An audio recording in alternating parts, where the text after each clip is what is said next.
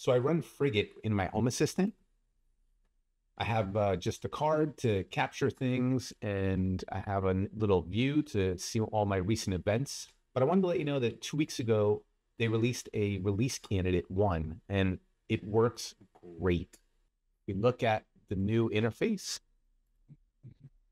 You can now have a dashboard or a view that you can move everything around. So if I click here, you can click edit, and you can move your items around. So this works out great for me. I have a doorbell cam that's vertical, so this way I can add the other 2 or the other 4 cameras here. These 2 are offline.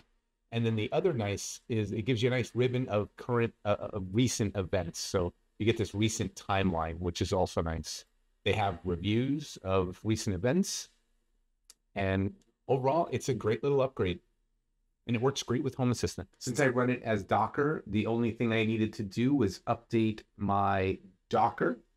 So I have a Docker file. I just added 0.14-release candidate 2, and then restarted my Docker container, and it got the latest version. All in all, definitely worth upgrading.